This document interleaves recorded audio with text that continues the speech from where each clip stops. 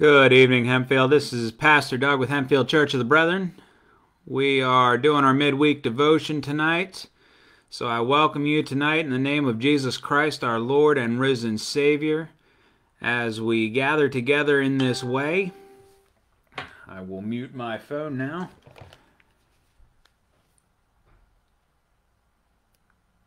It was a beautiful day today. I hope you're able to get out and enjoy the sunshine. Looks like it's supposed to be up close to 70 tomorrow. Hope you're able to get outside tomorrow. This winter has dark and oppressive and depressive, and I am looking forward to warmer weather and spring. Hello, Deb. So as you sign on, say hello. Tell me something you're looking forward to as we're moving into a new season. Tell me something fun you've done in the last week. We want to focus on where God is moving tonight, how we hear His voice, where we see Him moving, where our focus is. It's important in the midst of all the noise to be still at some point and listen for God. Seek Christ. Follow after Him. So we'll get started here in about 30 seconds. As you sign on, say hello. Today was a good day. I sat with our brother Josh and talked to him about weddings and marriage. A part of his role here. Was able to meet with the staff yesterday with Emmy and Laura and hear from them. Hear what God lays on their heart when it comes to worship and how the children's ministry is doing upstairs. Hello, Bendits. Looking forward to planting our garden. We are as well. Jen did some winter sowing, and there's already stuff in our cold frame. She is on it. That's just a small portion. But hey, the more of my backyard that becomes a garden, the less I have to mow, so I'm all for it. Let's just till the whole thing under and plant some corn or anything. Anything that I don't have to mow, I'm all for. So I want to welcome you tonight in the name of Christ. We'll pray here in a minute, and we're going to get started. Let's pray. Father, I thank you for tonight. I thank you for your Spirit among us, for wherever two or three are gathered, there you are in our midst. And whether when we're not able to be together physically, we can come to you in this way. As we gather, we pray that you move among us, that we can let everything else aside, and that we can be very attentive to your voice. You are a good shepherd, and we are your people. Speak to us now, and we lift this all to you in Christ's name. Amen. I think tonight I'll also close with a song if I can remember. One of the first songs Jen and I sang here was Lay 'Em Down by Need to Breathe. So I've been singing that today, and we'll close with that. So this year, March 13th, we've named this a couple times. March 13th is when we closed everything down here. One of the last times we met last year was March 8th. We did not meet March 15th. The staff here got a crash course on online services and putting them together with iMovie and recording with our phones and our laptops. It's not always been the prettiest, but it's been worshipful, it's been sincere, and it's been heartfelt. It's been an unusual year, and there was a lot of information going around last year. There was a lot of fear, a lot of anxiety. We still see some of that, and it's okay. This year has been like no other in this generation, and by this generation, I mean everyone living. And so there's going to be time to adjust, and we're going to need to give each other grace because different people are processing in different ways. For some people, they haven't left their house much or their apartment much in the last year. For some, they've worked and lived just like they always have, and there hasn't been much change in their daily rhythms. But I think for all of us, there has been a shift in mindset, whether we have to wear masks when we're with other people or while we're working. Many of us work from home that we're able. There have been different layers added to those who were not able to work from home. And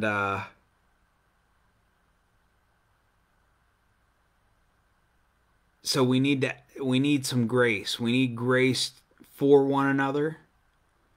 We need patience with one another. I like the way the King James translates patience. They call it long suffering. Sometimes that's how it feels. And there are other things going on. There's been swarms this past year, I think in India or Africa, where they were having locusts. There have been fires. There have been natural disasters. There's been a lot of turmoil in our country around race, around the election. And none of this is new for God. And I have found that in the midst of all the commotion, there are times we need to pause, look around, and listen. One of our sisters here, Linda, she posted a bud yesterday of a sprout coming out of the ground, like a sign of spring. And it made me think of Christ's voice. You know, sometimes we have to be still and look around and take our head out of the race, take our head out of the mess, and listen for his voice.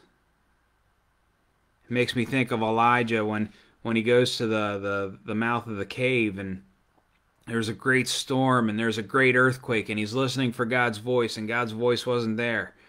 And then there was a gentle breeze, and Elijah responded. Sometimes it's not in the noise and the commotion, it's in the stillness. And that makes me think of another passage back in Psalms. You know, a lot of us know Psalm 46, "Be still and know that I am God." But I think it's important to know the context that verse falls in. Good evening, Bushongs. In Psalm 46, I want to read up to verse 10, and then we'll read verse 10. It says, "God is our refuge and our strength, a very present help in trouble. Therefore we will not fear, though the earth should change, and though the mountains slip into the heart of the sea. Though its waters roar and foam, though the mountains quake at its swelling pride." You have earthquakes, you have natural disasters, the land going into the sea roaring and foaming. It says, "There is a river whose streams make glad the city of God, the holy dwelling places of the Most High. God is in the midst of her. She will not be moved. God will help her when morning dawns." So in the midst of these natural disasters, here you have the city of God. It's completely still, it's at peace, and God is in the midst of her. It says, "The nations made an uproar, the kingdoms tottered. He raised his voice, the earth melted. The Lord of hosts is with us. The God of Jacob is our stronghold. Come, behold the works of the Lord, who has wrought desolations to the earth. He makes wars to cease to the end of the earth. He breaks the bow and cuts the spear in two. He burns the chariots with fire." Wars, natural disasters, nations going against each other. In the NIV it says, "Be still and know that I am God." This is the NASB. It says, "Cease striving." What would it be like to cease striving right now? "And know that I am God. I will be exalted among the nations. I will be exalted in the earth. The Lord of hosts is with us. The God of Jacob is our stronghold. In the midst of all the commotion, in the midst of wars and natural disasters, nations rising against each other, God says, cease striving. Be still and know that I am God. What would it look like right now to be still and hear from God? For some of us, we continue to handwrite John. I know some of our members are writing 10 verses a day. Some are writing as they go. Some are still buying books, and they got different color pens so that they can write it in a way that helps them remember. But they're taking the Gospel of John in one verse at a time, one word at a time. And they're seeing the stories that they may be familiar with, and they're seeing new things in those stories and how they flow in and through the gospel and how they connect. For some people, it's getting out into nature and going for a walk or a drive and being in the midst of creation, all that God created, and observing what they can see with their eyes and hear with their ears. You know, there's a lot of questions about the virus. There's a lot of questions about the vaccine. There's a lot of doubt and mistrust around a lot of these things. And yet, God is in the midst of His people. There's no fear in love, as we read on Sunday. And it's interesting to me because Jesus told His disciples that they would live through tribulations. They would face trouble. And so when we look in John 16, you have this long discourse that Jesus is laying out for His disciples between John 14 and John 17, after the Last Supper as we know it, where Jesus washed His disciples' feet and they broke bread and they drank wine, they fellowshiped together. He goes into this long discourse. And I'm going to read chapter 16, 23 through 33. It says, "In that day you will not question me about anything. Truly, truly, I say to you, if you ask the Father for anything in my name, He will give it to you. Until now you have asked for nothing in my name. Ask and you will receive, so that your joy may be full." Now this isn't like Santa Claus, God. We're not asking Him for our wants and desires, but for Christ's will, for God's will in our life. He says, ask and it will be given to you. "These things I have spoken to you in a figurative language. An hour is coming when I no longer will speak to you in figurative language, but will tell you plainly of the Father. In that day you will ask in my name, and I do not say to you that I will request of the Father on your behalf, for the Father Himself loves you, because you have loved me and have believed that I came forth from the Father. The word that comes forth from the Father does not return to Him void. I came forth from the Father and have come into the world. I am leaving the world again and going to the Father." His disciples said, "Lo, now you are speaking plainly and are not using a figure of speech. Now we know that you know all things and have no need for anyone to question you. By this we believe you came from God." Jesus answered them, "Do you now believe? Behold, an hour is coming and has already come for you to be scattered, each to his own home, and to leave me alone. And yet I am not alone, because the Father is with me." Can we relate to this? I remember reading this passage back. I think I read this passage or a similar passage to it in April last year. Scattered to our own homes. You know, there's an anxiety that we don't always realize we carry. The first time we come out of our homes and go into a store or go into a gathering, we don't always know how to process seeing people in masks or maybe seeing people without masks. It's okay. God is with you. You don't have to be anxious about anything.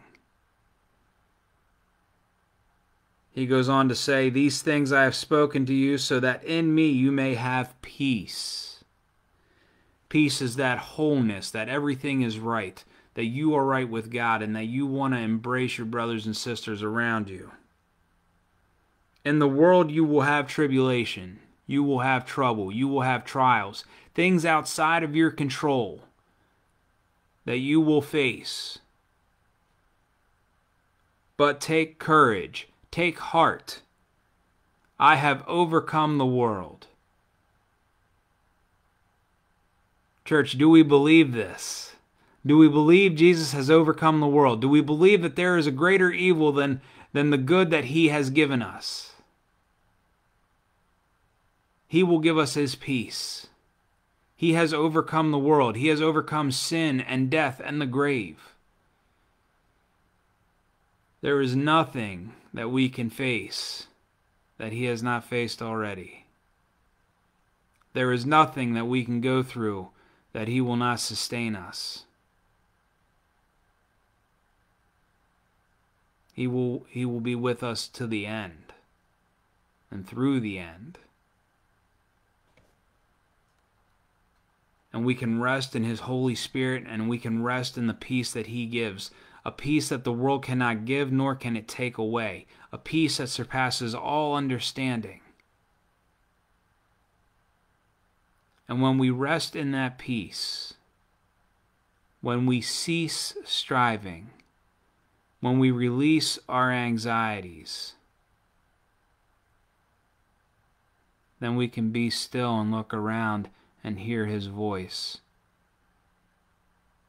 And like that sprout coming out of the ground, we can see what new thing he might be doing. All of the rhythms and all the patterns that we were used to a lot of them have been crushed, altered, moved. But God is still moving. He is still speaking, and he is doing new things. We need only be still and seek after him. And like our friend who saw that sprout, we can begin to see what he's doing and come alongside him. So often I think the church wants to do a new thing, which is great, but we don't always ask God what he wants. And when we're still, and when we're attentive, and when we listen to him, he will do new things, things that we can't even imagine, and we will see his glory revealed. I look forward to this year. I look forward to the new things that God is doing, that Christ is already doing through his body. My prayer for you tonight is that we can all take a moment to cease striving, to release our anxious thoughts and our hurtful ways, and to know God,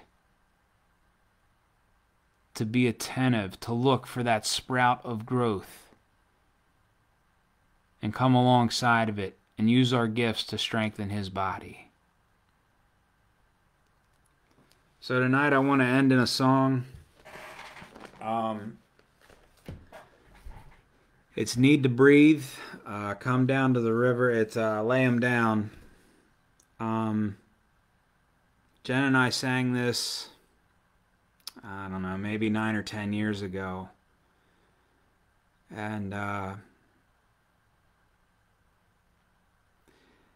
it's just a song of hope. And that's what I'm resting in right now. Hope to see the glory of God revealed in new ways. Hope that his people are being attentive to his voice and hearing him speak through those around him.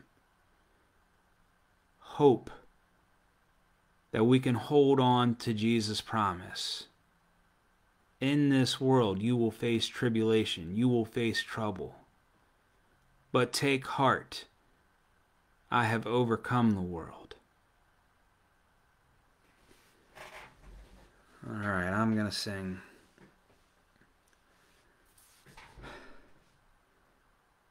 Come down to the river, come and let yourself in.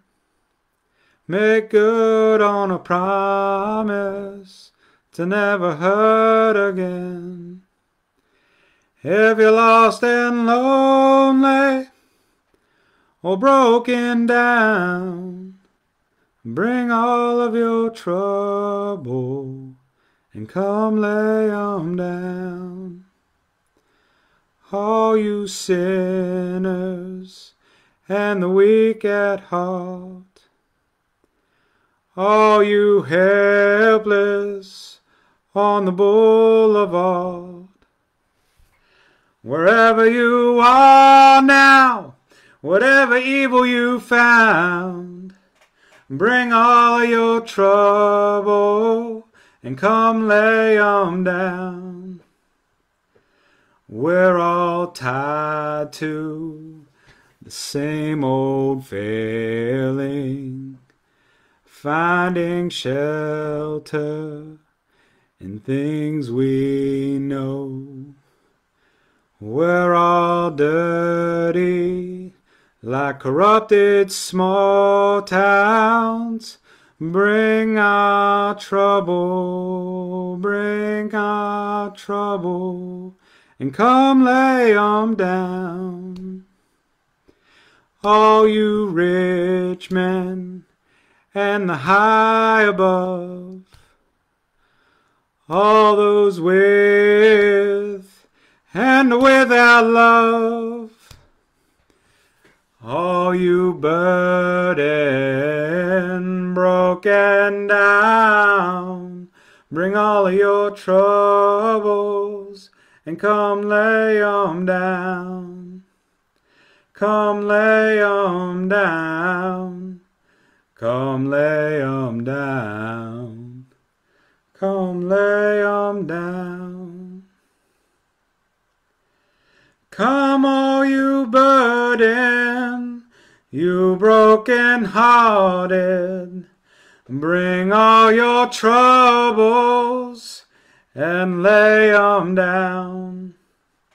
Come all you burdened, you broken-hearted, bring all your troubles and lay 'em down. Come lay 'em down. Come lay 'em down. Come lay 'em down. I hope you are blessed tonight. I hope you are a blessing. Cease striving. Be still. Be attentive to the shepherd's good voice. Look around you and see where the new life is coming. You will face trouble in this world, but fear not. Christ has overcome the world, and His Holy Spirit empowers you today. Go in His Spirit and see new life come forth. It's your brother in Christ. Amen.